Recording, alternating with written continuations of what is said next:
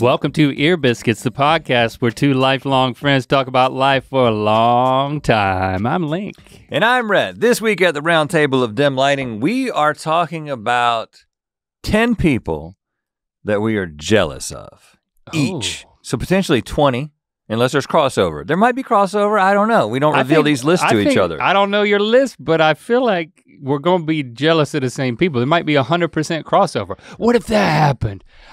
People would be so jealous of us. Well, the reason I don't think that's gonna happen is because this wasn't as easy, or even though like coming up with like your favorite artists or your favorite albums or whatever is not easy, but there's a narrow field. It's like I'm choosing from albums. When you're choosing from anyone that you can be jealous of, it's like, well, there's people, you can be jealous of people for all kinds of different reasons, as I think I tried to capture in the list. Yeah, when we did the top 10 inspirations, it kind of, as I started to think about it, momentum started to build and a ranking, a loose ranking started to take form.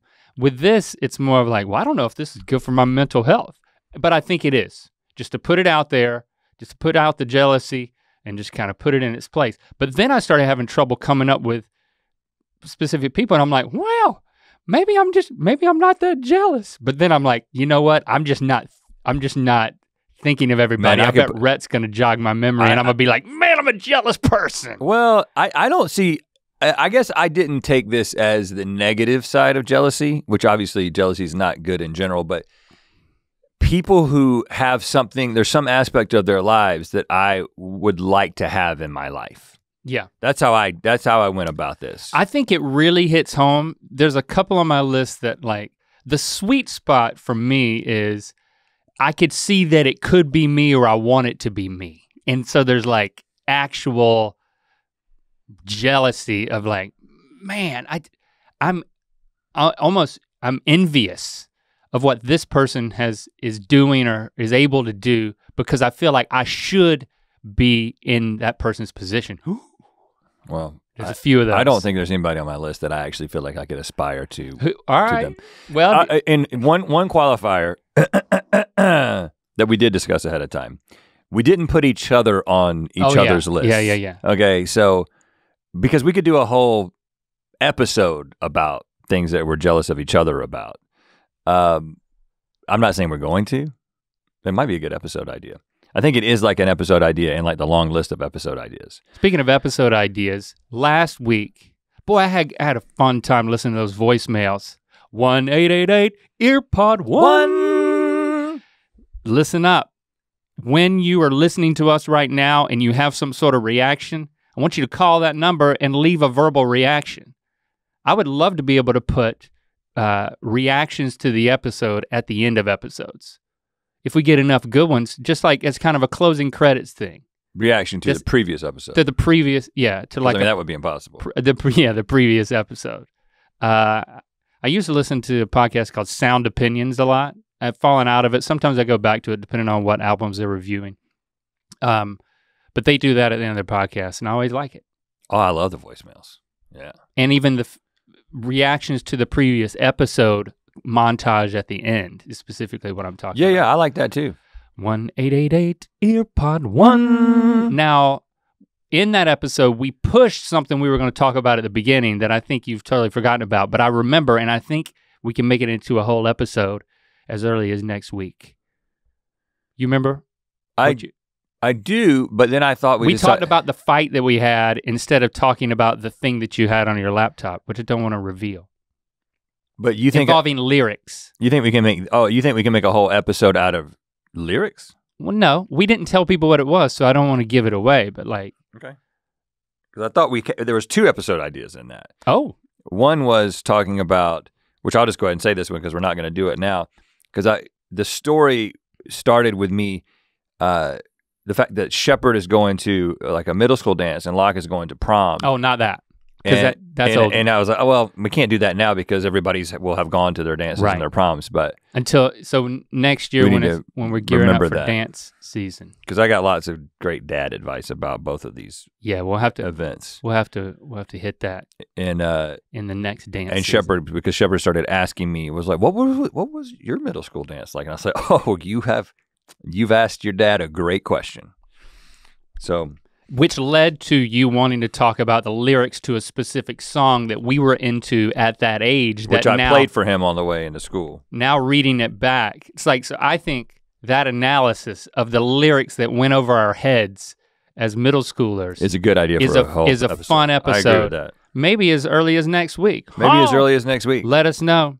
Hashtag your biscuits. Let us know what lyrics from songs went over your head as a kid. I'm making this a prompt. Do it now. Oh gosh. And then maybe in the next episode. But probably not in the next episode. I don't know how the timing works. Probably not in the next episode. But it's true.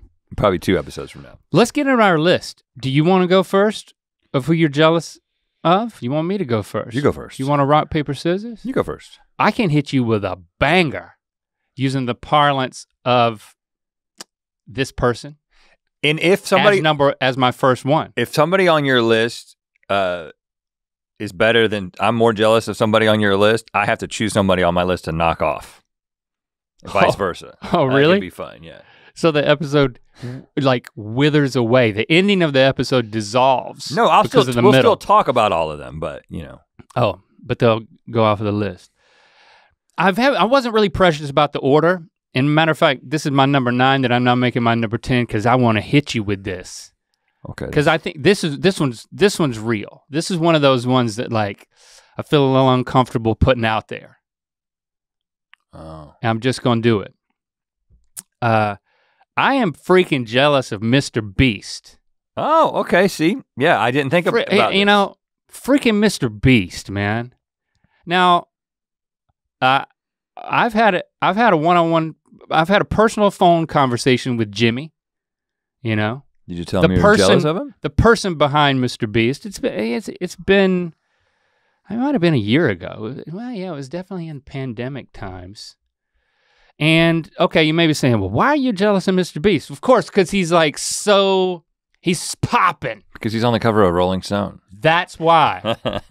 Dude got on the cover of a magazine that gets delivered to my house. I don't want, you know, I like getting the Rolling Stone magazine.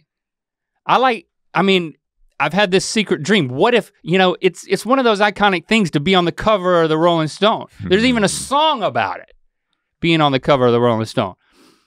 And I don't want another creator coming on a magazine in my home. That didn't sound right. I definitely don't want that. I don't want another creator showing up. Depending on the type of magazine, at my doorstep, that can't happen. On a freaking magazine cover that I enjoy. Man, it really brought something up inside of me. Jealousy. Like I want to be on that cover. You know what? But really, dude, you could be there too. But I don't think I have any business being there. Right, we don't deserve to be on the cover. Yeah, but I never thought he did either. But he does. Oh, it's the creator issue. We're not even in the conversation. Right. And so it's like, yeah, I'm jealous. I agree that does Mr. Beast deserve to be on the cover? This is not about Mr. Beast. This is about me. Well, okay. And if you think it's about you, call me. You still have my number. And if I keep this up, I'm gonna have to call you and pre-apologize. Yeah, I'm trying to cut you off so you can quit digging your own hole. I thought about calling him and saying, you know what, congratulations, or at least texting, congratulations on being on the cover of Rolling Stone. But I was too jealous to do it. So he definitely deserves to be on the cover of Rolling Stone. We do not. I can unequivocally say that. He might deserve to be on the cover of Wired or something where they, like, for Rolling Stone to all of a sudden have a creator issue is reaching anyway. If they're doing a creator issue, then he deserves to be on the cover of it. Yeah. Swimming in money. That's what I'm saying. But we deserved to be in the creator issue. I think that. We're boring. We're boring to people like Rolling Stone. Well, yeah. We're not, I mean. We got to do something about this headphone placement. We got that boring success, you know? We don't have that flashy swimming in money success. It's like, I mean, we did something wrong, man. We should have been giving away money for years and making a big viral hoo-hoo about it. Do you want my honest opinion on this, or do you want me to go along with the bit that you're doing? You think this is a bit? I know you don't actually feel as strongly as you're acting right now. Okay. I mean, I don't know, man. Because you and I both know that, yes, I mean, first of all, no one is getting excited about, I mean, I'm not saying that we're the victims of ageism, but no one's getting excited about a 44-year-old and 40, well, soon to be 45 and 44-year-old dudes, who make YouTube videos and been doing it for as long as we have. He is much flashier and more exciting, and his, I mean, just look at the traction that he gets on an individual video. It's mind-blowing. Yeah. And yeah, it's like, I wish we could come up with an idea that would do that at this point in our career, but I wouldn't trade our career to do it. I'm very proud of what we've accomplished in terms of like the longevity of our career and the trajectory of our career, but I acknowledge that it's not the kind of thing that should get you on the cover of Rolling Stone, because it's kind of a boring story. It would be like, these guys on the cover of Rolling Stone have a very successful digital media company that has been steadily growing for a decade. Who cares? No. Well, in terms of, hold on, let's say at least 15 years. Yeah, but I'm saying in terms of from the Rolling Stone level person on the cover of Rolling Stone, you got to be somebody that's like, this is sensational. Like, he by definition is a sensational, like everything that he does is sensational. And so name the person that's been on the cover of Rolling Stone who wasn't doing sensational things. Yeah. So my question is, do you really want to be on the cover of Rolling Stone? We are not a sensation, period. And you know what? That's been a key to our success. Unsensational. But honestly, the moment the article was sent to me, and it was like, hey, to break it to you, but Mr. Beast is on the cover, I read that thing, and the reason why I read it was to make myself feel better about it not being us. It's like, what about this piece on Mr. Beast can make me feel better about not being as sensational as him? And I'm not gonna say how I reacted to certain parts of it, but yeah, it's kind of like when I listen to John Mayer sing and he's talking about how all he wishes he had a wife and kids, and I'm like, okay, yeah, that's good for me to hear. Because I got that. I got something at your age that you don't have. Right, and he doesn't have anything that we want. He has a full sleeve, and it's like, I would like to have a full sleeve. He's on my list. Okay. He's actually. We'll get to that. He's actually not on my list, but I'm not done talking about Mr. Beast. I got another 10 minutes of jealousy that I just need to work out. You should do that on like your side project. My side piece? Yeah. I can move on. So yeah, you know what? I'm adding Mr. Beast to my list because I wasn't thinking about any digital creators. It's like I started thinking about categories and I didn't think about that. But yeah, I am also jealous of him. You didn't think about digital creators? Interesting. No. Okay. That's again, I think this is. I think actually this the fact that I didn't think about digital creators is an indication of the way that I think about jealousy. And the way I think about the aspects of the people on my list that I aspire to it's things that I want. I'm like, I've got the digital creator thing going. Yeah, I'm not on the cover of Rolling Stone, but I wasn't thinking in that category at all. You know what we should do though? And move on? I was telling Christy this. I think you're gonna be into this. I just wanna go ahead and put it out there. I'm gonna pitch this to you. Okay. I've kind of soft pitched this, but I don't think you understood that I meant it. We could be sensational, and I have the way to do it. Oh, no, I don't want to, no. Yeah, and this is a horrible idea. You want to get naked? I want us to pose nude. Yeah, you can do that. In a magazine. Yeah, you can do that. Okay, fine. It feels desperate. It depends on how it looks. I mean, Flula was on the cover of Hustler. Flula was on the cover of Hustler. And he looked great. And he didn't look desperate, trust me. I would box you Nothing before about that I got hiney naked. looked desperate to me. I would, tell us more. I would box you before I would get naked. I didn't get to see the inside of the magazine because I didn't He didn't show his dick if that's what you're asking.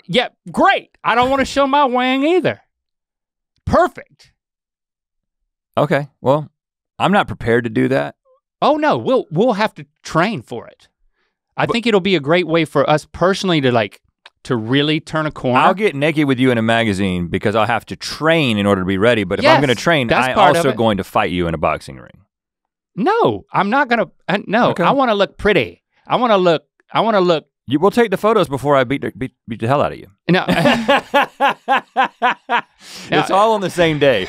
The morning is the photo shoot and the night is the boxing match. Dude, I don't even know, what is this freaking, Matt Watson got the crap beat out of him by, what's his name? Nathan Barnett. Nathan freaking Barnett just went after the guy. They call him Dad now. Like, we just know Nathan because we made videos back in the day with him. I mean, it was brutal. And first of all, I don't know anything about the event. Like, no one invited us. Oh, what? But now that we're talking about it, they will. Because we're not sensational enough. Yeah. But here's the thing. Maybe they think we're above it. We're not above anything. I'm taking it all back. For me, this is all a bit. I'm not going to box you. I'm not going to get naked because I think it's a sign of desperation, and I'm not saying I won't get there at some point, but I'm not ready to get there. I just think it would be fun. Like, Christy didn't love the idea, but I'm gonna wear her down. Lando, he hated the idea. So I think it's really Lando might need to be, he might need to graduate from high school before this happens. Like, the last kid needs to be out of the house. Well, you're just making it tougher and tougher on yourself. Right, which makes it more sensational. Yeah. Okay, well, we can consider it. When Lando graduates from high school, we'll talk about it again. What's your number 10? Ja Morant. Don't know the guy. Girl, I don't know what, John Morant? Ja Morant. What is that? What is that? Who is that? Is a better question. He's a NBA basketball player for the Memphis Grizzlies. And he's like, what? So I picked an athlete, and this is my number 10, because whenever I watch professional sports, I am jealous of the way that these guys can move their bodies and accomplish things physically that I would, my body would break in the process of doing it. And so just like you, I mean, if you know what I'm saying? So now I'm not talking to Link, I'm talking to you. To watch this guy play basketball and to see— Can I take a bathroom break and to see him, I was like, I'm gonna pick somebody from the NBA, who's it gonna be? And then the most exciting, physically impressive, like in terms of what he can absolutely, like he's like 6'3", but like just flies over people and does all this stuff. And he's young, he's like only been in the league like 2 years. So it's like, I'm gonna pick LeBron, but no, LeBron's like old now. So it's more of like the athleticism than being a basketball player. You're not jealous of being an NBA player, you're jealous of his capabilities. I'll take being an NBA player as well. It's not necessarily a lifestyle that I aspire to. The thing that I am, the specific thing that I'm jealous of is just his ability to basically make it look like he's doing magic. You know what I'm saying? So you got somebody like Steph Curry. But the way that this hits home, I think the way that it really is true jealousy is like you're feeling the limitations of your own body. And I love to compete and I love sports. Okay. And I loved playing sports. But this is real. I can't even play I can't play pickup basketball anymore because it's like I might hurt my back or my shoulder's a little bit messed up. You know what I'm saying? So there's real pain here. I'm sorry. So instead of picking somebody like Steph Curry, who's obviously super exciting to watch, but like Steph just goes up and like lays it in. Yeah. Like Ja Morant is doing Steph Curry type things, but then he just keeps going to the basket and then jumps over somebody and dunks it. And like I would just love to see what that feels like. Think there's any amount of training that you could do with the hope that physical therapy has given you with your shoulder that you could be able to play pickup basketball again?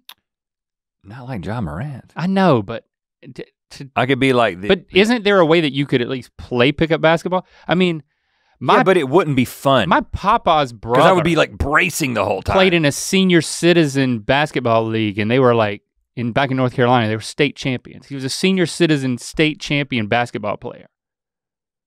He like traveled the state playing basketball. I'm not interested in that. Okay, all right, fine. If I'm gonna compete, I wanna compete at the highest level, not at the Y. Okay. No, I would be in to pick up basketball, and I would be maybe doing it if I wouldn't have to be like, when you have to play in a compromised state and you're basically you're like, you know, I would be good. You guys don't know how good I would be. I would actually be contributing, but now I'm just kind of standing there with my stomach flexed to protect my back. Just say you're posting up. Yeah, right. See if you know, you know. I know. And now I know who that guy is. Check out Sport. They have rankings that tell you what to get at the grocery store. Do you go to the grocery store? Do you want to know what, I mean, do you need something to make going shopping at the grocery store more exciting? Well, go to Sport and they can give you they can give you some things to get excited about that you can try because they've tried it all. And they're adding stuff constantly to the site. I don't know how many items get added in a week or a day, but literally they're constantly tasting stuff. Whenever I see one of the sports people in the office, I'm like, what you been tasting today? And they'll be like, well, I just tried 25 mayonnaises and it's a beautiful thing. I'm moving on to graham crackers. You know, it's like. It blows my mind that people can be critical of Sport because it is a freaking service. I mean, it's a freaking service. And there's fun personalities that are contributing to it. You know, but you're gonna be critical of it? Well, we touched a nerve. I mean, I don't get it. I don't get it. Who's critical of it? Some fans are like, you feel like everything you put out, you need to be critical of it. It's a tool that tells you, based on a group of people that we trust, including us, that say, this is what you should buy at the grocery store. You find a way to complain about it? It's like having somebody out in front of the grocery store is like, hey, here's a list of the best stuff in the grocery store. And you're like, well, yeah, I don't like your list. Sport.com. I don't like your font. All right, here is my number 9. I'm jealous of Lil Yachty. Oh, yes. Lil Yachty, hip hop artist extraordinaire. I met the guy. Lincoln and I met him at the video game awards thing. You were there. You were not there. You were there. I met him. You were there. Yeah, you met him too. Yeah. I didn't understand. I didn't know who he was. I wish I understood more about like what knew he was a rapper. What an entertaining person he is, just even apart from his music career. He's adventurous. Like Lil Yachty is adventurous. Cool stuff. And all of that is inspiring, the things on the internet that he shows up on. Lil Yachty, come on Good Mythical Morning. Let's do this. All that's inspiring, but that doesn't make me jealous. The thing that makes me jealous is that he's on the Reese's Puff cereal. There's a freaking Lil Yachty collab with Reese's Puff cereal. He's on the front of it? It's a special box. Have you got it? Lincoln has it. Yeah, cut it out and hang it up? I'm freaking jealous of it. You gotta hold on to that kind of thing. Like I wanna, he has it displayed in his room. Oh, good. Unopened. I go in there sometimes at like 2 in the morning thinking if we're out of cereal, I'm gonna eat that Reese's Puff cereal that he has on As long as you open shelf. the box carefully. And I go in there and Lincoln's still awake. It's like, I keep staying up later and later hoping that like he'll go to sleep so that I can eat that Reese's Puff cereal. And no matter how late I stay up, he's always up later because he knows that I'm after that cereal. I just feel like, we should be on a cereal box. We should be on a cereal, man. It's like. Yeah, I agree with this. It's like if Lil Yachty deserves it, but we have a morning show. People eat cereal and watch our show. I think it's tougher to get 2 people on a box. Well, one of us has got to take the front, one of us got to take the back. His face is not on it at all. It's just a collab that like. It's just his chest? It's not, it says Lil Yachty on it, but it doesn't show his face on the front. What? I'm picturing him with it's not like with Wheaties. a spoon. That would be awesome. Yeah, I don't know why they didn't do that. But like even that, so it's at a level that I feel like we could do. We're gonna have to make our own cereal in order to get on the box? Yeah, I'm sure that could be arranged. Yeah. Yeah, like back in 2008, we made our own freaking shoe just so we could collab on a shoe. Shout out to Tweak. Okay. What's your number 9? See, I'm just tapping into the anger. Like, yes, I'm playing it up. I find it interesting. I find your angle interesting. But no, it's actual jealousy. I wasn't expecting anger. Well, I'm just wondering if you're going in more of an inspirational direction, like you're not really tapping into the hurt of jealousy. Take this, number 9, Jason Momoa. Okay. Okay, yeah, there you go. I mean, I should have put him higher, maybe. Yeah, why is he number 9? Well, just because there's a lot of people that I'm jealous of. And because the thing that I am jealous of Jason Momoa about is very superficial. It's the way he looks. Period. Like, now, first of all, he's lived an exciting life. He's got a cool job being an actor. He's always doing stuff that seems like he's living an adventurous and fun life. He's into cool stuff. So I guess I'm jealous of that. But the thing that I think about when I think about him is the fact that even, you know, when I roast myself, like in our TikTok where we went into the boardroom and found the other Rhett and Link who work here with us. Yeah. And I called myself a bargain bin Jason Momoa. Yeah. And then even when, you know, I started growing out my hair, and I, you know, Jessie obviously had a crush on Jason Momoa, and she's been vocal about that, and that's fine. I mean, of course, right? I'm not surprised. But then when you start making a decision, my decision to grow out my hair wasn't to look more like Jason Momoa. It was for all the reasons that I've explained. But then once you realize that that's what's happening in effect, then you start realizing how there's just things about Jason Momoa that you will never actually achieve physically. I mean, obviously he has a lower jaw, which is helpful. I don't have one of those necessarily. I mean, I could probably stick my head into a smaller hole to get something out than he can. Okay. If it comes to that. The old head through the hole retrieval. If somebody's got to force advantage. Their head into a small culvert to like extract a baby with their mouth or something like that, then they're probably gonna call on me instead of Momoa. No, I think they would just use their hand. No, and everybody's hands are not functioning in this particular universe. But then when we were talking to Kimmy, who styles us for our public appearances on like Fallon and such. Yeah. And then I find myself like, you know, I guess I'm sort of kind of doing like more of a Momoa thing, and then she brings back. Yeah, you have to say that out loud. And then she brings back her interpretation of, well, this is kind of this is like, so what I wore on Fallon is the most Momoa that I have been in public, right? And you just start realizing that you're on this, just like Mr. Bryant used to say, I've never seen an asymptote touch its. I've never seen a function touch its asymptote. I've never seen a function touch its asymptote. That's our physics teacher and math teacher. High school. And so I feel like I am on an asymptotic function, trying to achieve Jason Momoa-ishness, but never being capable of it. So it's a little bit of a. You imply that you get really close though. I mean, but it might be when you're both 80. That's true. Yeah. And you know, okay, so I've heard from a second person, right? Okay. Second person. So some of our close friends, their daughter is an actor who is gonna be was in a movie with him that I don't know when it's coming out, but like they got to know him fairly well, right? Yeah.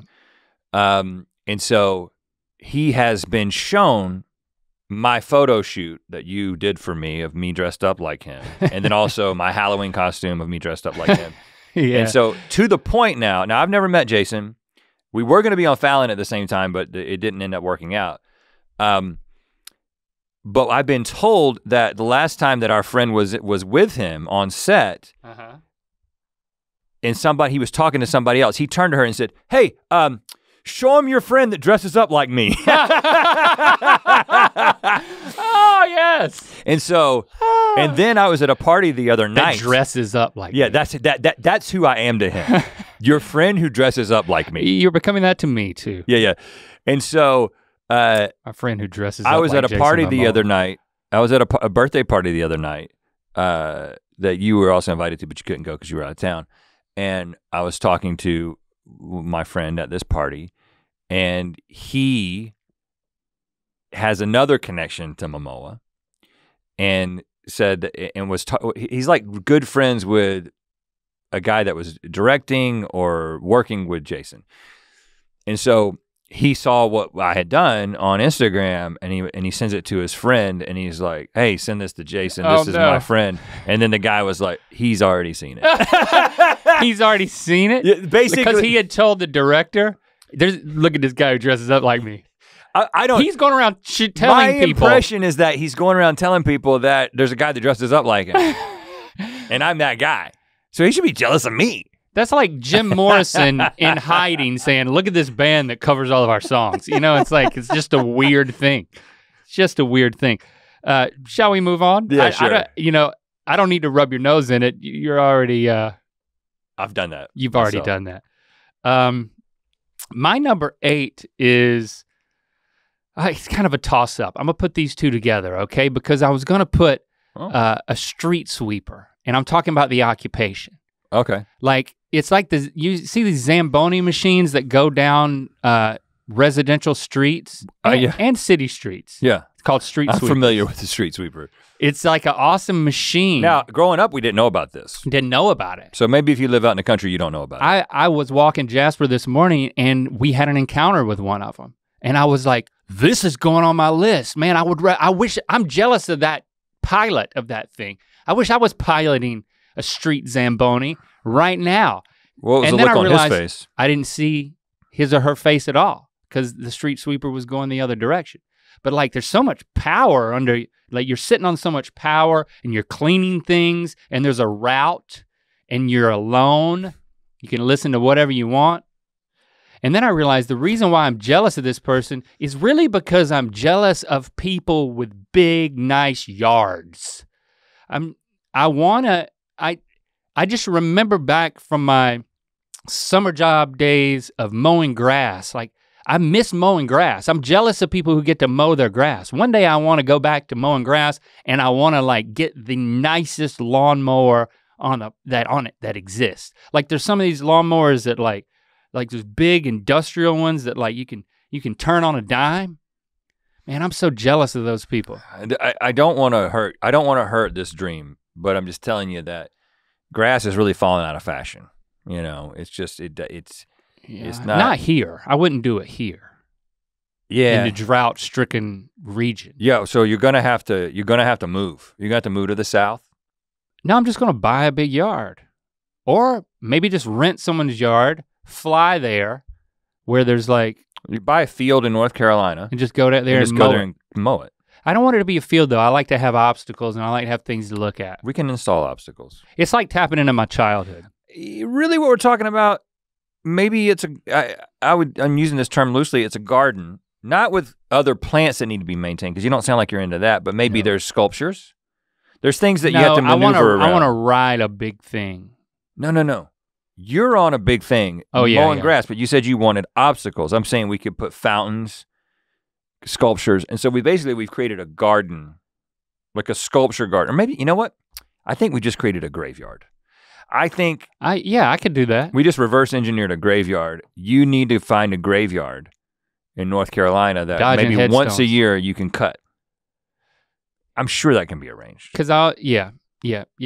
So, but you got there from street sweeper. Because it's the same thing. I'm jealous of both of those occupations. And when I'm driving down the interstate and I see there's like mower ahead signs, I'm like, oh yeah, here we go. Contain yourself, boy. And then I look over there and they're like, it's a tractor that's mowing, and then there's this thing that comes down on the side. The extension arm. The extension arm. It's like, man, I would just love to be able to mow down a embankment with that extension arm. Well, you know, some things are easier to organize than others, and I think mowing is one of the easier things to organize. Until then, I'll just be jealous. Okay, my number 8 is Mauro Morandi. I'm probably not saying that right. Let me tell you about. Well, they're all gonna be people, just so you know. Okay, who is that? Mauro Morandi. So I'm gonna read about Mauro. This is an inventor? No. Okay. An architect? No. Okay. This is what he looks like. Old dude with a white beard and the biggest bags under his eyes. Okay. I'm reading from a CNN article by Sylvia Marchetti. Okay. From 2021. For nearly 33 years, he lived a hermit life on a beautiful island in the Mediterranean where he was the sole inhabitant. So the thing I am jealous about is the fact that he got to live alone for an extended period of time. Okay, I've always had this idea of like I would enjoy a hermit lifestyle. Mm-hmm. It's obviously not practical at this point. I have established a family that I'm not going to abandon. Do you know what the grass is like on the island? I don't know. So this is, I want to tell you the rest of the story because it's kind of fascinating. Mauro Morandi, known as Italy's Robinson Crusoe, after developing a loyal online following, was caretaker of the Sardinian island of Budelli, embracing silent solitude and the peacefulness of nature while living in an old beach stone hut. There was no social buzz, no fancy food, no friends. His only companions were birds and cats. I might change that to dogs, but he slept and dogs? He slept on a cot and had few clothes, forsaking all comforts. He preached a monastic existence of self-reflection and meditation on Budelli's pink beach dotted with coral dust. Mm. So you can read more about his existence for 30-something years on this island, and also how he ended up there. Like apparently there was like I think he crashed there originally, and then he just ended up staying there. But then the marine park authorities, who basically, they wanted to evict him to turn the isle into an environmental observatory. So after years of them trying to get him to leave, he finally left. After posting a pithy message of resignation, "My balls are broken." That's what he said. Poor guy. Which is slang for "I'm fed up." So he was 82 when he moved off of the island. Oh, poor guy. He'd been there 30 years? Yeah, but it says, moving home and starting a new life can be tough for anyone, even more so for an 82-year-old who has spent 3 decades living a solitary existence on a paradise island. Is it possible to move on and readjust? I am not jealous of this guy at this point. Says Morandi, the answer is an emphatic yes. Oh. Once I get to the end, you'll see why I'm jealous. It's never really over, Morandi tells CNN. I'm the living proof that a second new life is possible. You can always start over all over again, even if you're over 80, because there are other things you can experience. A totally different world. Proving his point, Morandi has apparently been thriving since moving back to civilization on the inhabited island of La Maddalena, not too far from Budelli. La Maddalena. I'm happy, and I have discovered the pleasure of living the good life and enjoying everyday comforts. Using his pension from his former life as a teacher, he's bought himself an apartment with all the luxuries he lacked before. He's been sharpening his skills as a communicator. After years of solitude, he's now eager to talk to people, exchange views, and post photos and comments on social networks to interact with the world. He's also been writing his memoir. So he is using social media in a healthy way? That's not possible. So, okay, the thing I love about this guy is he had the hermit lifestyle for 30 years, right? Balls got broken, and he's moved back to civilization, and he's like, enjoying, he goes on to talk about like enjoying a bed and enjoying a kitchen and enjoying people. And so like he's going into his old age, like living a second life. So I'm jealous of this guy for 2 reasons. The hermit thing, but also the fact that most people when they get into their 80s, they're not beginning something new, right? They kind of, you feel like you're in the sunset of your life, but he's like starting something new and experiencing a whole new perspective on life. And I'm like, I don't think I'm going to be able to arrange a long-term hermit situation. And I also think that it's something that appeals to me, but I would get very bored very quickly. So it's probably not gonna happen. The best I'm gonna be able to do is, hey, a week-long solo trip. But I think this guy's living his best life, and I'm jealous of him. I'm gonna put my number 8 is related to this one. So I'm moving this around. I'm jealous every time I see him and interact with him of park rangers.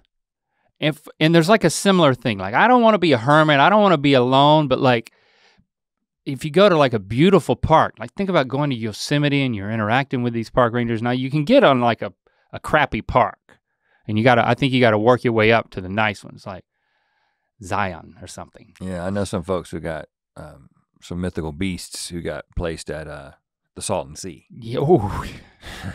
But I mean, there's something to it. So I found myself being jealous of those people, but then I think it's like there's probably a big downside. It's like you just can't go wherever you want to go. You got duties. You're a caretaker of the forest. You're like an ant. You're like a human ant. I like that idea. I'm jealous that like I don't have so much of a connection with nature that like there's a certain swath of nature that I've spent so much time in that I'm attuned to every little change associated with it. So I'm jealous of that connection that someone like a park ranger has with a swath of nature. Mm. And maybe this is akin to the lawn mowing thing too. Like, oh, the grass is thicker this time of year. You can't mow in a national park. There are certain places where I've seen weed eaters in a national park. But not the native grasses. You can't be cutting the native grasses. Can be cut. Yeah, you're right. You're right. But then I'm like, maybe I'm just jealous of one of those hikers that does the Appalachian Trail. Yeah. Like having the time to do that. So I'm trying to settle on where my jealousy really lies. And I think it's less of an occupation and more of a connection with nature. Well, I think that hiking the Appalachian Trail, I still feel like we should do it. It takes a long time. No, I'm not necessarily the whole thing. It's not, you're talking about isolation. It's like, that could be an insult to, the loved ones you live with. Oh, they understand. It's like, okay, so you're so jealous that you can't get away from me, can't get away from us. But there is something, I was gonna say sexy, but there's nothing sexy about it. There's something intriguing about it, adventurous. I've always had this secret dream to do something like, okay, yeah, I am gonna hike the Appalachian Trail this year. Or the sailboat of it all. It's something that you but love the idea. None of that is practical at this point. Not just because of relationships, but just position in life. It's like, okay, we can't do that. If we're gonna do something like that, we have to be like, well, we're gonna make it look like we hiked the Appalachian Trail and we're gonna shoot it in a week and it's gonna be a YouTube video. It's like, so, but we should do, I think we should set a date in the future.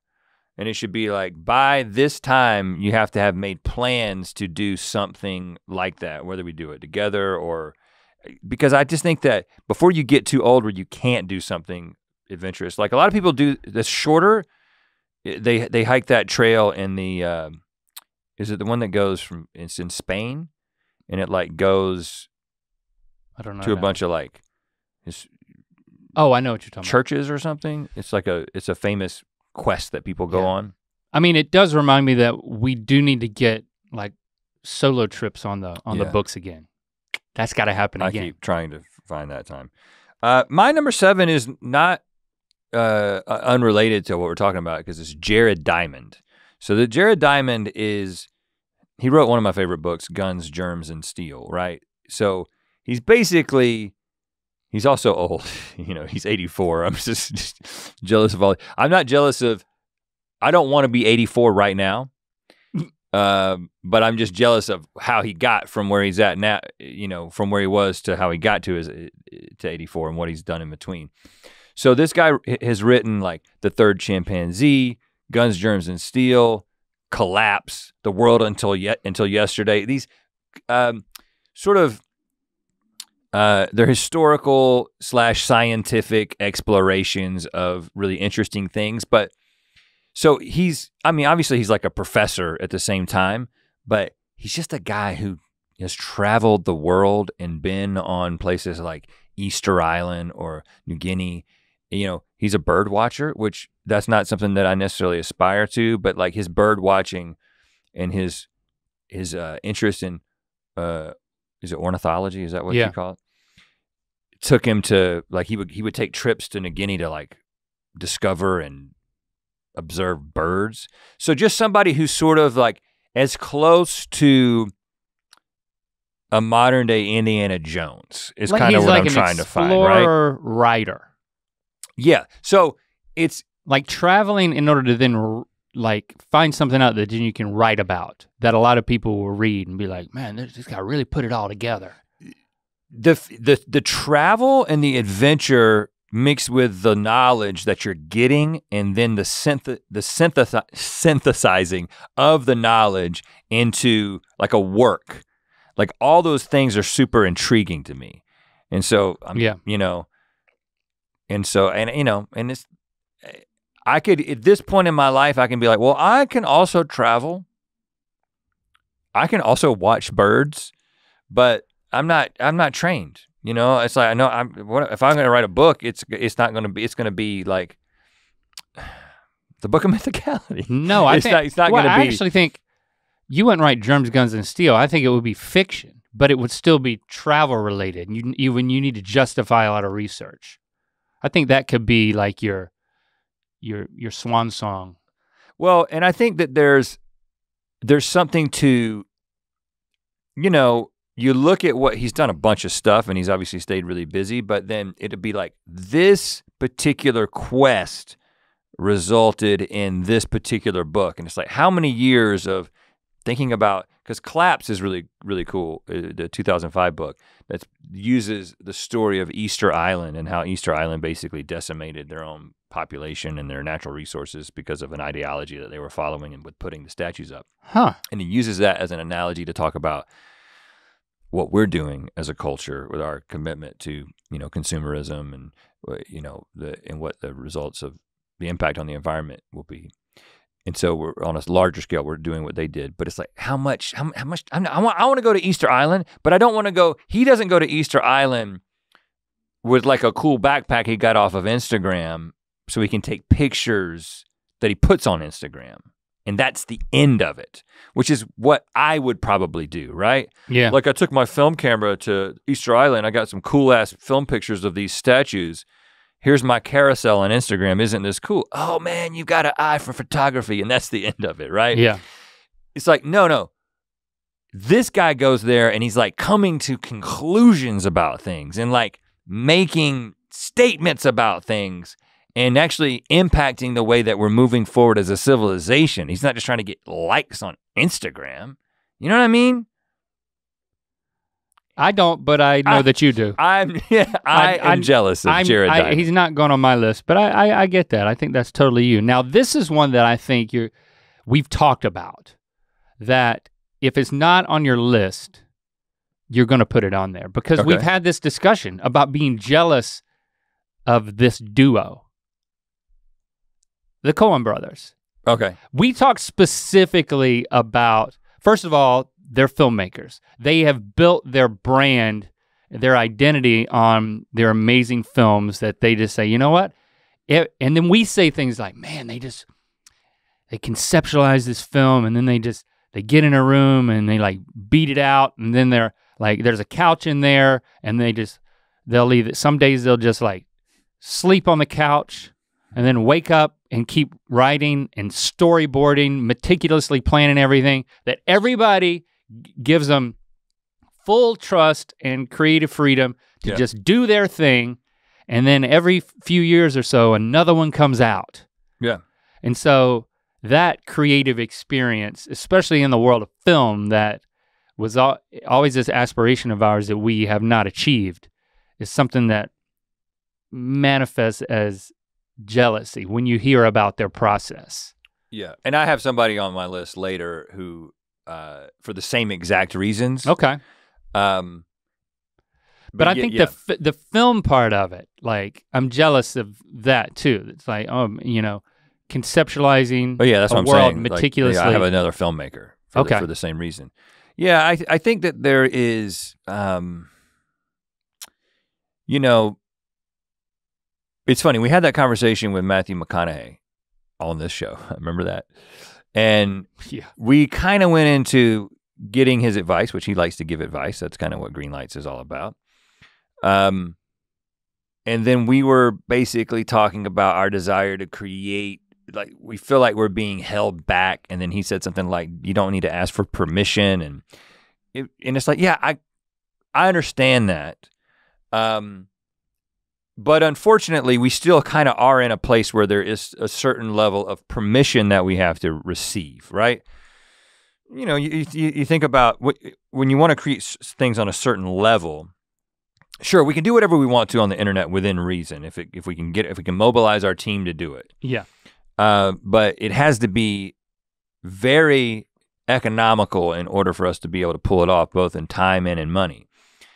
And so I think the thing that you're tapping into is somebody's like, hey, here's plenty of money to do something where we're not gonna come back necessarily and say you can't do that because of money.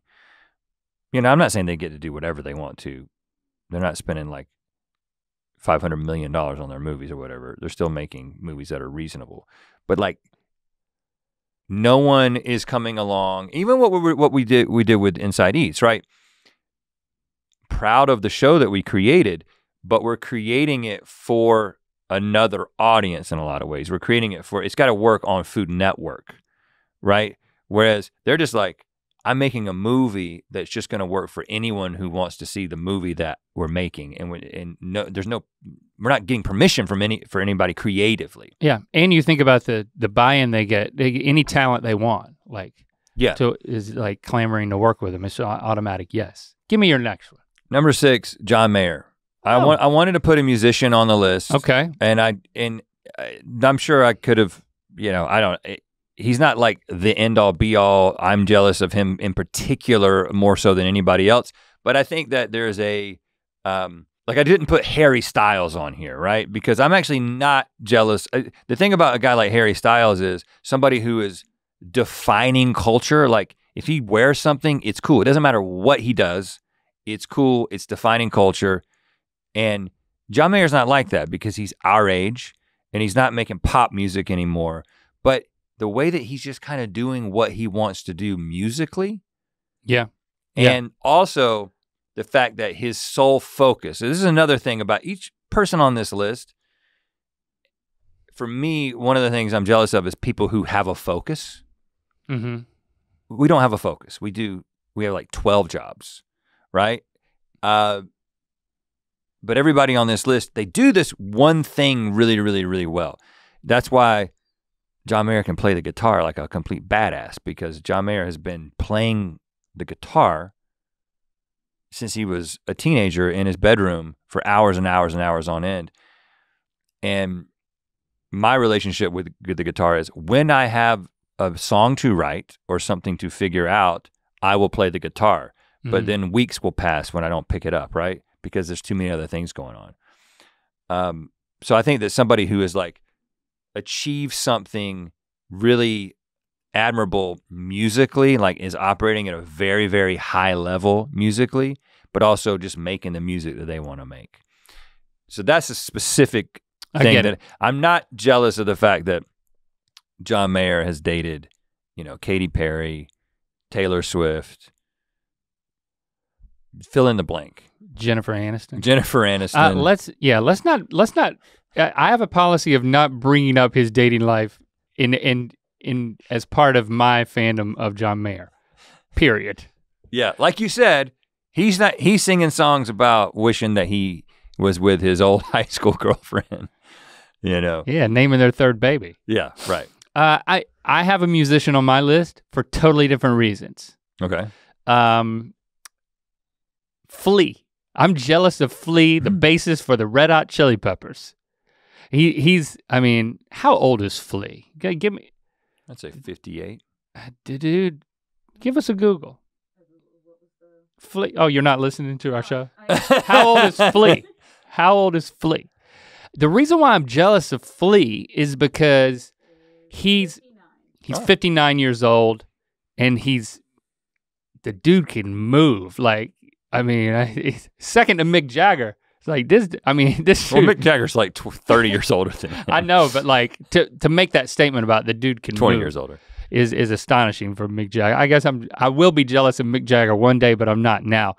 I'm jealous of Flea because I never learned to play an instrument, but the way that he plays, yes, I can get by on some instruments for comedic effect, but I never learned to play an instrument. And I chose him because he channels so much of himself. Yes, he's an excellent, arguably the most famous, one of the rock bassists, one of the most famous bassists, period.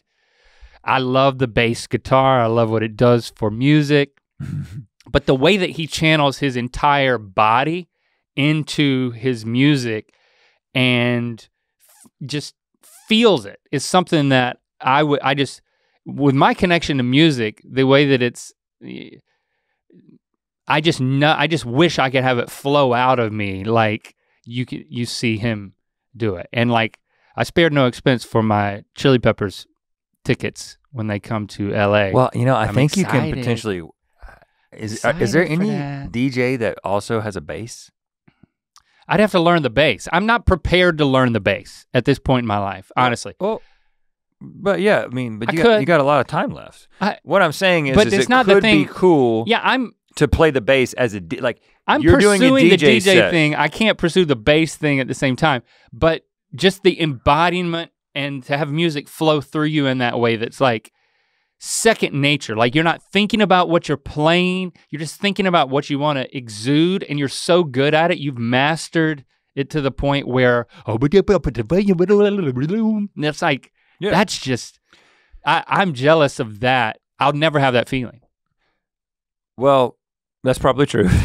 I have it in other ways. But what I'm saying is I have experienced flow in a way that's like, I know enough of it to want it to go through a bass. But think about this. If you're DJing and it's like all of a sudden the song comes on here and it's like, oh man, that sounds good, but there's no bass line in that song. Yeah. When is the bass gonna drop? And you think that the bass is gonna drop within the song, but then DJ Link, or whatever your DJ name ends up being, pulls out a bass guitar. Yeah.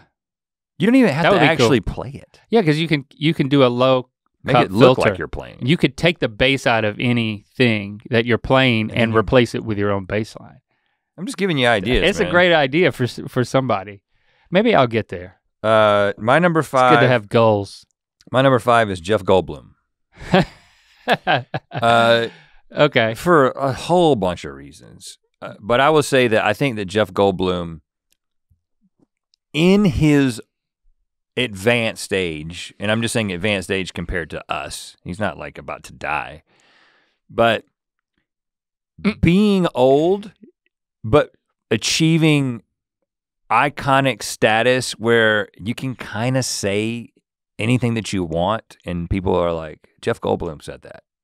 Or, you know, Jeff, like if we went to a party and somebody said, Jeff Goldblum's here, what do you think about that? We'd be like, well, who doesn't like Jeff Goldblum? I know. You know what I'm saying?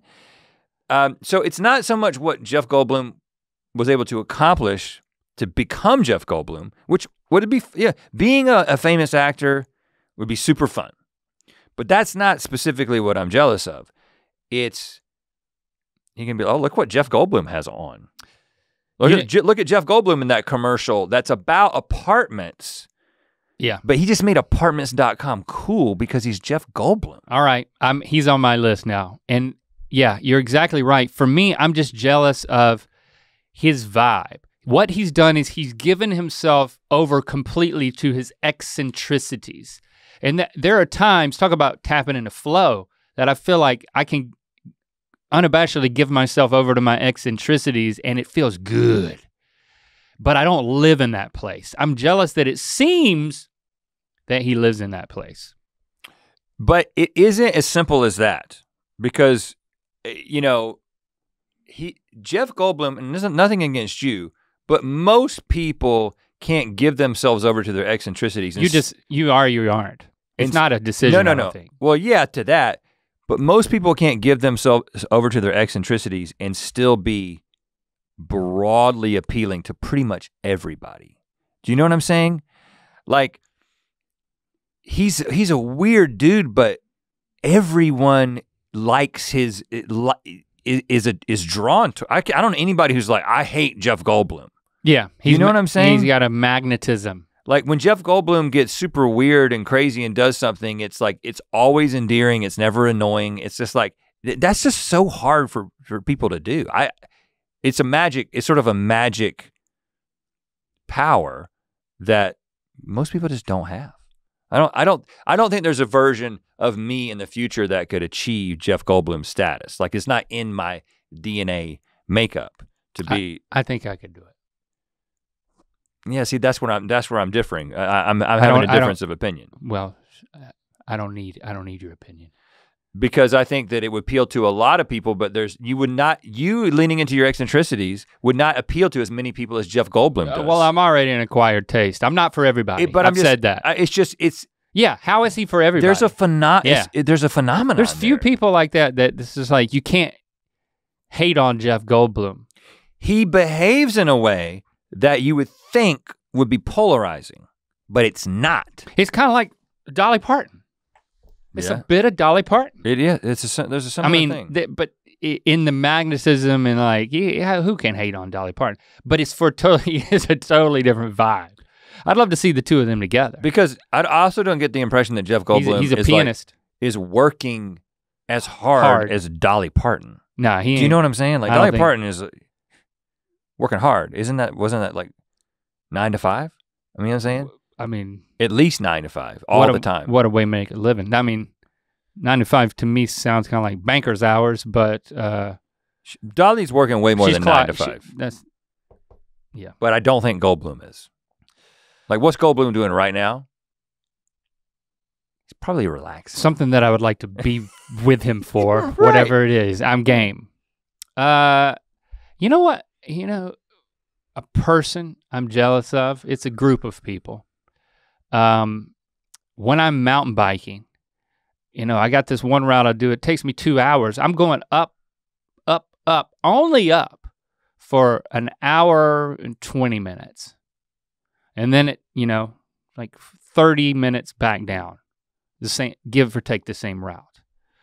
But then you get overtaken by a couple of people and then you find yourself looking over your shoulder because you don't want to be that guy who's like, you're listening to something and then there's somebody behind you forever and they're like trying to get by you and like judging how slow you're going. So I get a little self-conscious. You learn when you turn a corner to like give a little look just to make sure there's not somebody back there.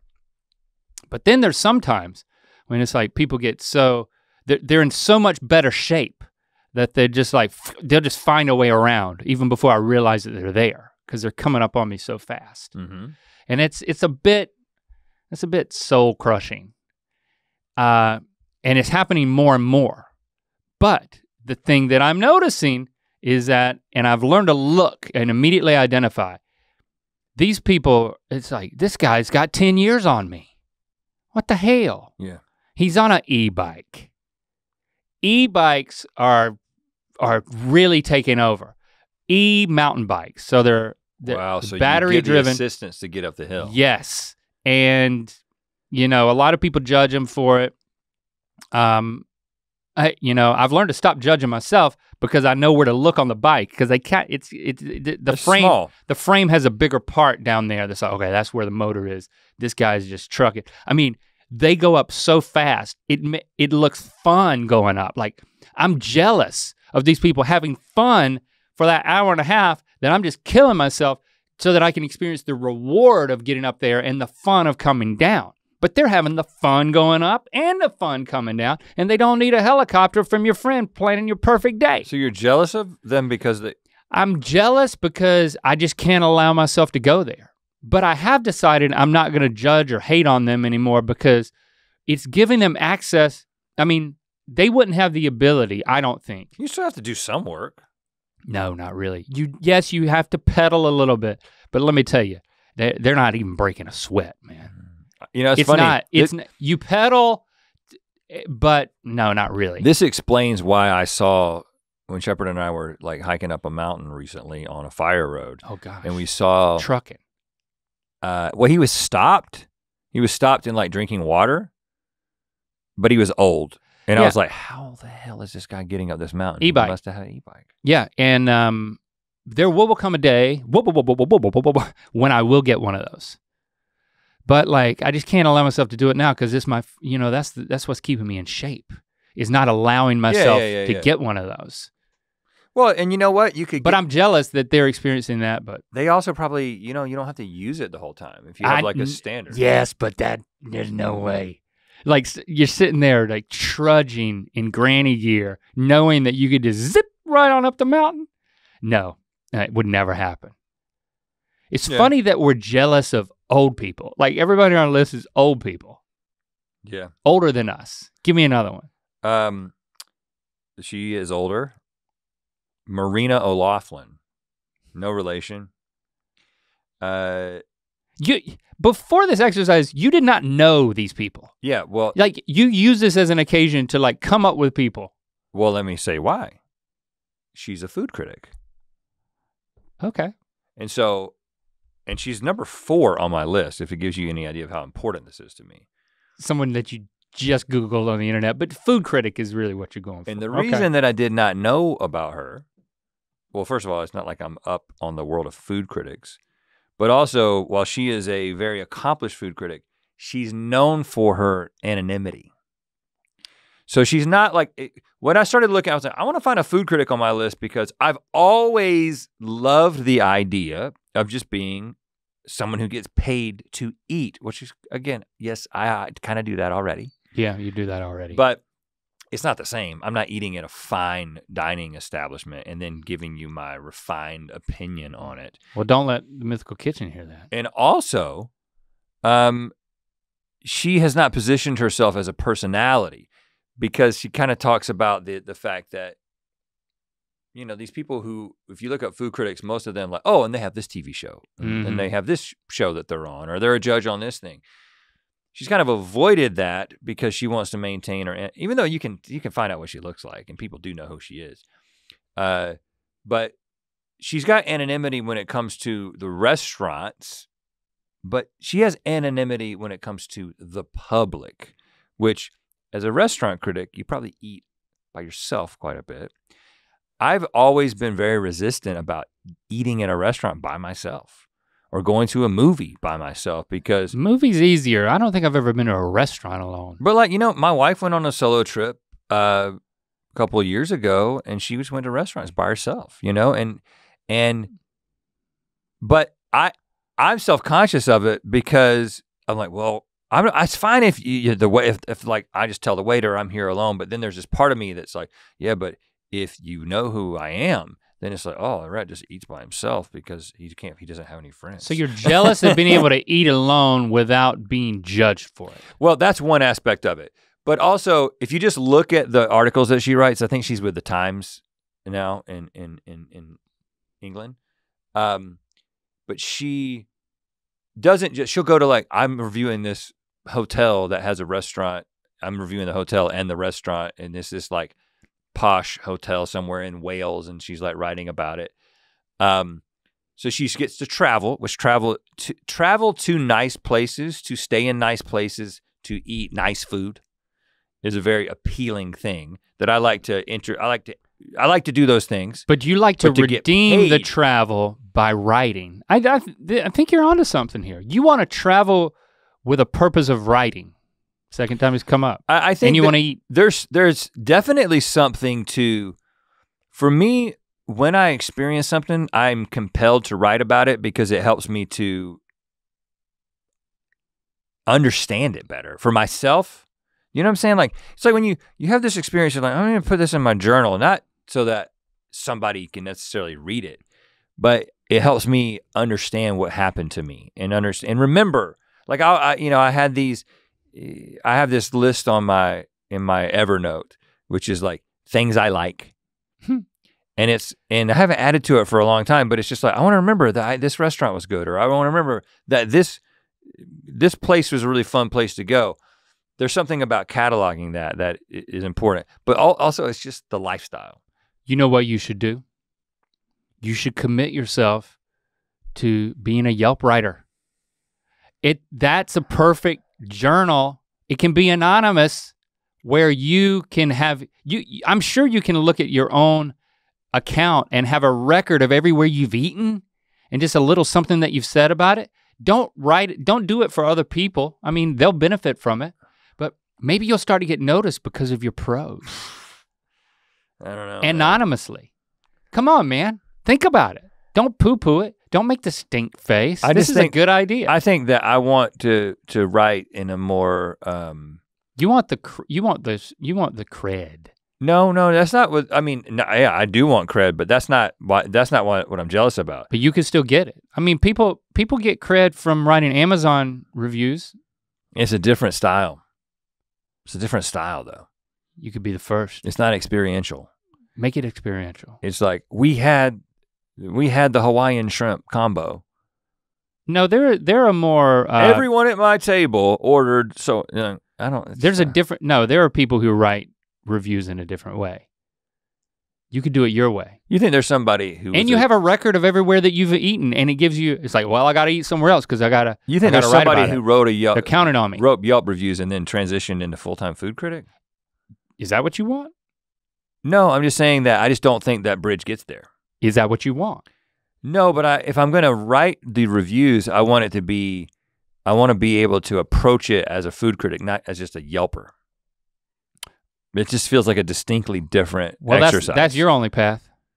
I mean, you need a portfolio. I think I'm just gonna keep eating at good restaurants and maybe start eating at them alone. I only have what, 2 more? This one right here, again, it's another older person. 2 more? I just gave you my number 4, so I have 3 more. Oh, maybe I'm cutting ones. This guy's 49 years old. But he, ever since, like, for decades, he has been a prolific music producer. And this one's much more squarely inspirational than it is jealous. I actually don't know exactly what I'm jealous of Pharrell about, but I think I can start to put my finger on it. The dude has, for decades has been creating music, producing music, showing up in all types of places. Of course, with the Neptunes back in the day, but then, I mean, he's at his age, he's still producing for the top artist on the planet. Like the new Kendrick album, he produced Mr. Morale. That's the only song he produced on there. But to be on that album, which is like, it's like a treasure, a time capsule. It's like this artistic expression is something that will always be referred to, not just in hip hop. Whether you go back and listen to it all the time or not, it's just, you can't deny it. The fact that like he's working with Kendrick, he's singing the hook on the Pusha T album, which I really like. So it's like, and he actually sang the hook on All Right, the Kendrick song from To Pimp a Butterfly. So like he's been around, he's in the mix, and he's getting older. First of all, he doesn't look 49. He look like he looks so young, but he's staying young. Like I think this is more of an inspiration, but the thing that I'm jealous of is that like he's in the world with these musicians that are and artists that are at the top of their game. He's like rubbing shoulders with them, he's creating with them. So he's not just a fly on the wall, but he's like in the mix. And that's just like, it's a world that's so fascinating to me. And I love the idea of it. So I'm jealous that like this guy gets to walk into a room and, if Prince were alive, he'd go up and talk to him, Yeah, he was in that Kanye documentary. Right. Like in the early days of Kanye, like. Yeah. And there's like that scene where he like recognized Kanye's talent, and it was like no one was expecting it at the time. Right. And he looked exactly the same as he does now. Yeah. It's just so weird. Yeah. He'd be a cool guy. I have a music producer in my top 3, but he's All not right. my number 3, so I'm gonna give you my number 3. Well, just do them out of order. Okay, well, I'll give you my number 2 then. My number 2 is Rick Rubin. Oh yeah. Same thing. See, I got you to watch that Paul McCartney thing because you told me. Yeah. The 3, 2, 1. And also, even though he doesn't actually cameo in it, in the 2nd season of Dave, there's like the Rick Rubin episode. I don't remember that. Wasn't that Dave? I think I fell off. I didn't finish Dave season 2 for some reason. Really? I gotta finish that. I think that's the show that I saw it on. So what about him makes you jealous?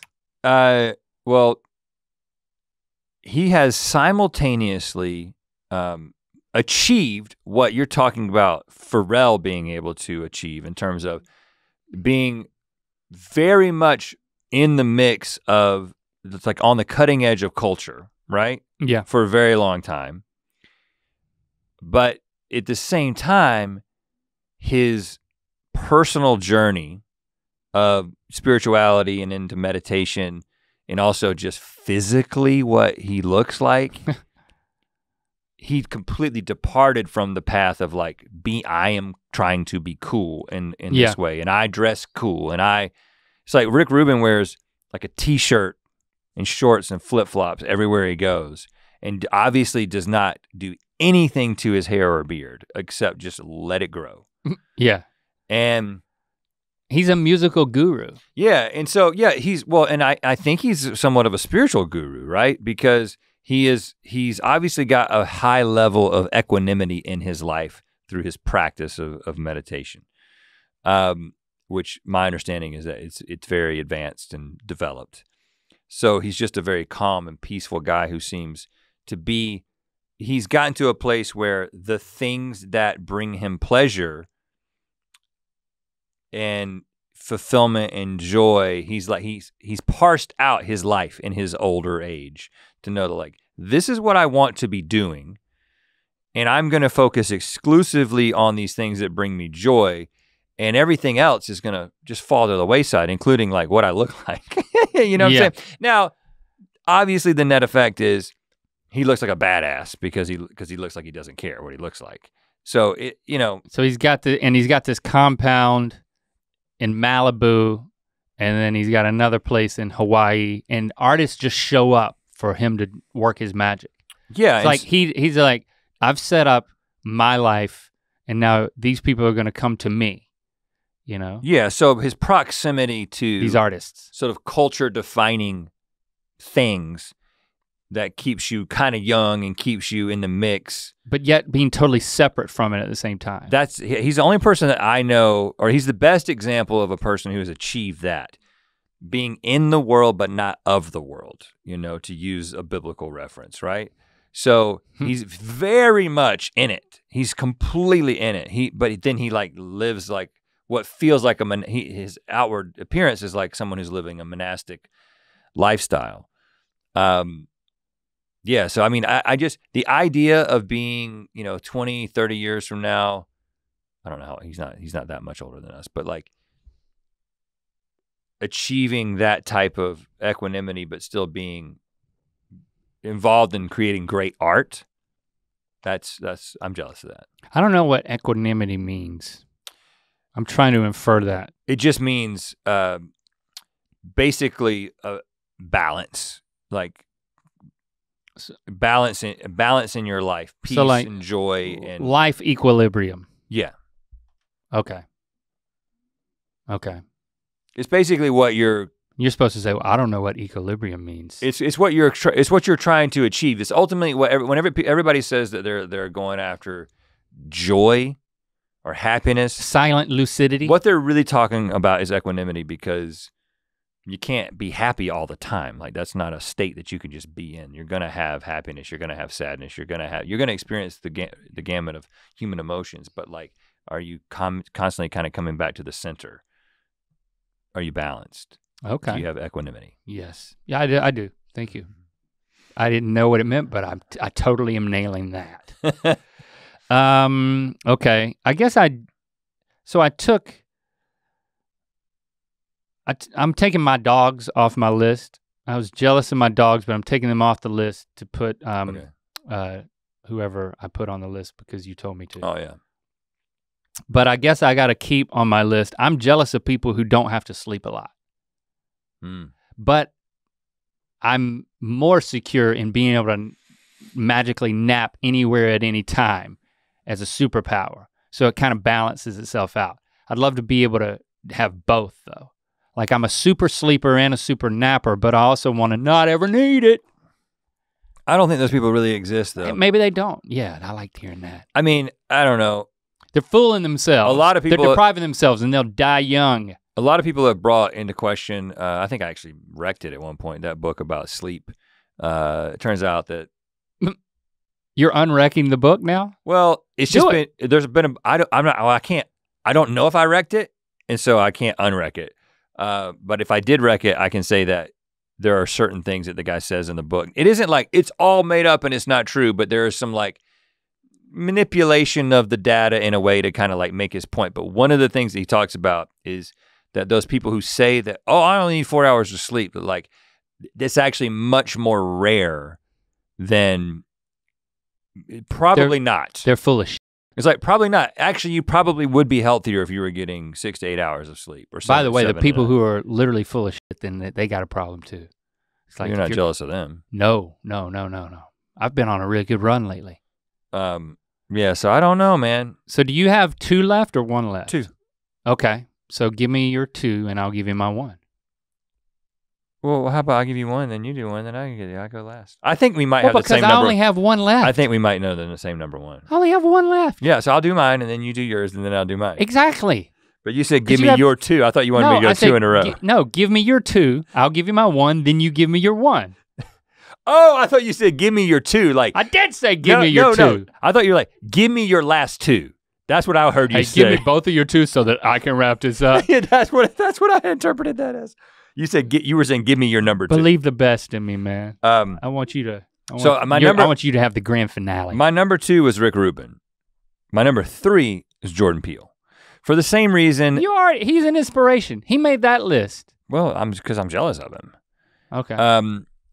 For all kinds of reasons, for all the reasons that I talked about him being an inspiration before. Give me a different reason. The Coen brothers thing, in that he has gotten to a place where he is exercising this creative control over these film projects, and everyone is just like, I can't wait for the new Jordan Peele movie. Nope. You know? Still waiting. Getting ready. And also the fact that there's a bit of a parallel career in that he was I'm not saying I want to go and make movies by myself, but I'm saying the fact that he was in this comedic duo that you never expected either of, it makes sense that they might go on to be actors, but to become this master filmmaker, he was sitting on this incredible skill this whole time. So the way that he has basically reshaped any and all expectations about him based on what he's done in the past is something that I'm like almost 100% sure that that's not something that is going to occur in my lifetime. Is as much as I like to achieve things and as much confidence as I have, I understand the extreme unlikeliness of like, oh, I'm going to fart out some culture-defining film that's, you know what I'm saying? So it's just like something that I'm always going to be jealous of is the fact that he was able to pull that off. That's inspirational and jealousy-inducing. My number 1, I can't remember if you put this on your inspirational list, this guy, but I did not. My ranking is kind of arbitrary, but I think this is a good one to end on for me. Okay. I'm jealous of Bo Burnham because we came up together on the internet, you know? And so it's like having a very similar starting point for him to be in this place where, you know, he's not beholden to the internet in the way that we are. And of course, you know, when we saw him at that party and he was like, hadn't talked to him in so many years, and he was like, you know, he was very nice, and he said something to the effect of, you guys have made it work on the internet. You've made it work for you, and like you're still doing it. I think he actually said something like, you guys are a cultural institution. I remembered those. And now he's super nice guy, super complimentary. But there was a part of me that was like, yeah, but like, man, it's just we both know that it's just a dumb internet show where we eat things we're not doing Inside on Netflix. You know what I'm saying? I didn't. My insecurity told me that I did not hear him say, man, I really respect you guys in terms of your Creativity. comedic sensibility and comedic expression. Like, you know, we have this thing where we want comedians that we respect to like the things that we create and not just be mesmerized by the fact that we were successful on a platform that they didn't have the stomach for, is how I felt. I felt like that was what was in his compliment. Was that like, you know, I didn't want to keep playing the YouTube game. Kudos to you guys for doing that to an extreme. His artistic expression inside is, it makes me jealous, because I feel like not only do we have a very similar starting point, but we have similar capabilities and sensibilities. You know, it's just similar in that they kind of are geared in the same way, but not to the degree. In my opinion. Yes. Yeah. Okay. In other words, we ain't as talented as Bo Burnham, you know. So by a long shot, but we like to do the same types of things. He does. Yeah. So it makes it extra, it's salt in the wound, so to speak. I must have just blocked this one out because he's definitely on my list, and I would say that for all the reasons that you just said. Now you have to knock off your number one. No, I'll just knock off so I get to finish. I'll knock off the old guy who lived on the island. He's off the island now. I think one of the things that I'm jealous of with Bo Burnham, and also my number one, which I'll get to in a second, is the fact that we have not only created, like, the decisions that we've made in our career in order to remain relevant and successful and to build a company has involved quite a bit of giving of ourselves, not just our time, but literally giving of ourselves. Words that come out of our mouths and go onto the internet. Like, there's so much that we're putting out there of ourselves. On this podcast, being vulnerable, right? And you know, it was almost like when you take inside, Bo Burnham hasn't been saying anything on social media. He doesn't say anything on Twitter. He doesn't have a podcast. He's not constantly talking about himself and what he thinks, right? But then he bottles all that up and puts it into this hour-long special that is like, this is what I've been thinking. These are my thoughts. Not given to you in this steady stream where you can't escape me by going on the internet, but like, if you want to tune into this fire hydrant of expression and creativity and vulnerability, it's in this special that I've been working on for this length of time. And now I'm working on this other thing, and you know what? You'll be around and I don't have to stay on your radar with every little piece of content that I put out. I'm jealous of that. I'm jealous that somebody can be so prolific yet not have so much volume in their output.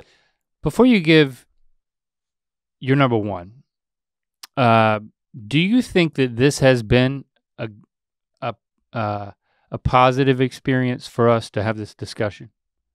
Like, I was more worked up at the beginning.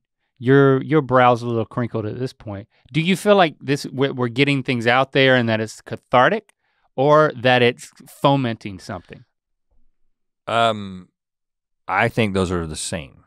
So I think that if you have a frustration, by taking it out, looking at it, and expressing it, I mean, this is what I do in therapy, right? I'm assuming this is what you do in therapy as well. If there's something that is on your mind in this way, I think that it is only good to vocalize it and actually examine it. So ultimately, yes, very positive. But it may not be like, oh, this is gonna put me in a good mood right now, but that's not how I'm gonna judge whether or not there's a net positive. You know me, I get very creatively frustrated, right? Because of, I'm extremely grateful for all the success and the things that work, but I'm also frustrated that we can't just be like, let's just create this aspirational thing and it just to be financed in the way that we want it to be financed, and just like, here's this thing that we thought of and we spent all this time on. But for me, that desire is not going to go away when I think about this list of people, it isn't like, oh man, I have regret about choices we've made. I just think I'm still very young. I have a lot of life left. And the way that I'm going to position myself in the future is to get in the way of more of these things that I admire in these people, right? You want to actually engineer your life in a way where you move towards the things that are inspiring. So it may be frustrating, but I think that frustration is just us being honest about, I mean, I get tired of seeing myself on the internet, to be perfectly frank about it. You know what I'm saying? It's just like, yeah, I kind of wish I didn't have to constantly be in multiple streams of content in order for this to work. Bo Burnham doesn't have to do that. Bo Burnham doesn't have to make an internet video today to be talked about and to be appreciated. And you may say, well, you guys don't have to either. And I'm not saying that I'm burnt out or anything like that. I'm just saying that I'm jealous of someone who can be like, I'm gonna ball it all up and give it to you in this way. That's not our business model. Our business model is constant contact and content. And it works and people appreciate it. But I would be dishonest if I said, well, I'm jealous of the people who don't have to do that. Which leads me to my number one, Donald Glover. For all the same reasons, but I think even more so than Bo Burnham because he does so many different things. So you can be like, I am going to become a musical artist, and I'm not just gonna be a good musical artist, I'm gonna be a great musical artist. And I'm not just gonna be a great musical artist, I'm gonna be a culture-defining musical artist. In a way that every person who's doing only music aspires to. It's such a... yeah, but then I'm gonna have this show that's like an artistic expression. Yeah, and I'm gonna make choices on that show that are for Are you him. caught up? I'm not caught up on this. I haven't started this season. I'm waiting for the right time to hit it. So, and then everything that I just said, he doesn't, like oh, let's go watch Donald Glover's Instagram story today. It doesn't exist. Because it doesn't need to. I mean, it's really a question, like, would you do, I mean, first of all, neither one of us are very active on social media. Now, but our presence on social media is very high because the Mythical presence is very high. But like, if you never had to tweet again, you never had to put your opinion out about anything, you never had to say where you stood on this, you never had to be, here's a picture of me doing this, ever again, and you could just be like, here's the thing that I wanted to create and you guys can watch it if you want to, would you choose that? Well, I feel like the only thing, like, I don't really tweet. I don't really share much. I've kind of hit a lull. There's like been sometimes when I'll get back into it, but the majority of the time I'm not into it. So then I just feel guilty that I'm not doing enough from a professional standpoint. Right. So to me, it's about like it's an obligation that I'm not fulfilling. So it's more about the feeling of not fulfilling it. So I don't feel like I have to trade it. But in general, like would I trade, I don't know, I feel like would I trade my experience right now for any of the people that I'm jealous of? And I mean, if you have to take it kit and caboodle, I wouldn't, it's like. Yeah, I agree with that. I mean, I don't know any of these people personally. Yeah. It's like, again, I do read things in the Mr. Beast profile piece. It's like, okay, it's like things about his existence are things that I'm not jealous of.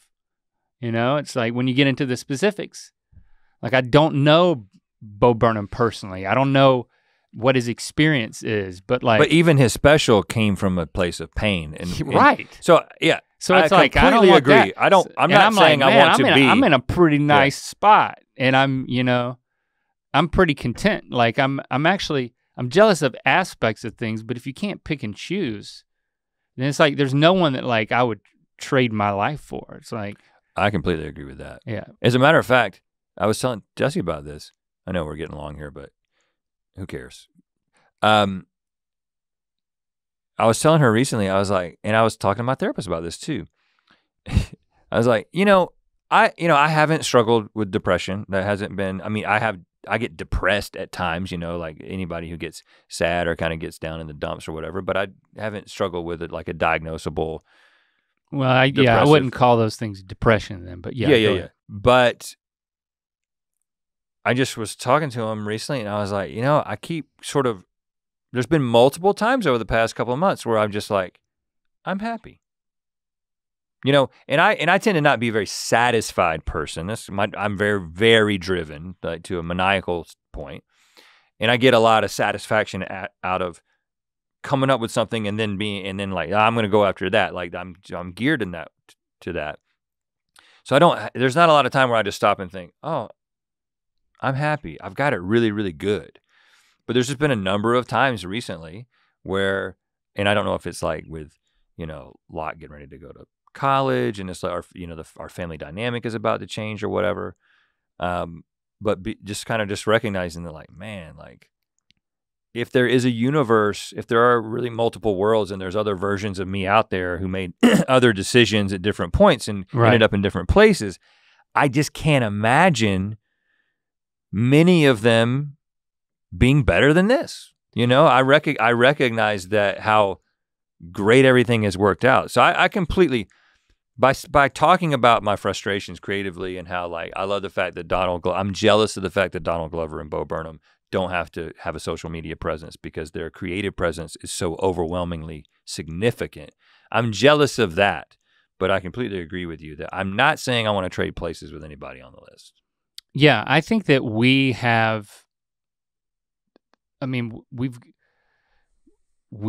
enjoying success. We're at like a great point in our careers where there's the relationship with our fans and the relationships that we have with each other. And, all of it is kind of like we're in a good spot, personally and professionally. I think another part of it is if you focus on the professional part, we do have a lot of freedom and power to say, okay, we can if there's anything we want to go after or restructure or anything that we want to do, it's like we have the ability to do that. Like, well, we don't have the ability to do anything we want to do and have, like to work with any actor we want or to get any film we want made or like to stretch our legs creatively in any way possible. But we have, compared to most people in an artistic field, we have so many more options and so much more power to orchestrate our lives, And I think that level of autonomy is a blessing. It's not a guarantee to find ourselves in this position. I think I'm very grateful for that. Right. So in a sense, like when you say, well, you could play a bass while DJing, it's like, it's just a crazy thing to be able to say. And yeah, it's funny that you said it, but it's also true. It's like we're at a point in our lives where we do have the freedom to pursue things. And we don't really have to get too much buy-in for things that we would want to go after. Yeah. So it's really on us. We don't need to ask permission. We need to ask forgiveness. Well, to in an effort to wrap it up, I think that the way I've been sort of framing it, and this is with the help of my therapist, is if you're a busy person, and most people are busy, you kind of have to ask yourself, am I putting life-giving things onto my plate or life-taking things onto my plate? And am I taking life-taking things off of my plate and then putting life-giving things on? And as an individual what those things are, right?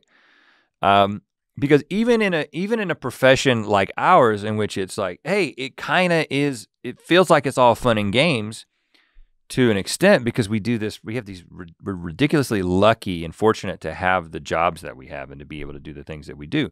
But even we can still make decisions to put a bunch of life-taking things on our plate, that things that don't bring us joy, that things that seem obligatory, things that don't get us into creative flow, whatever those things might be.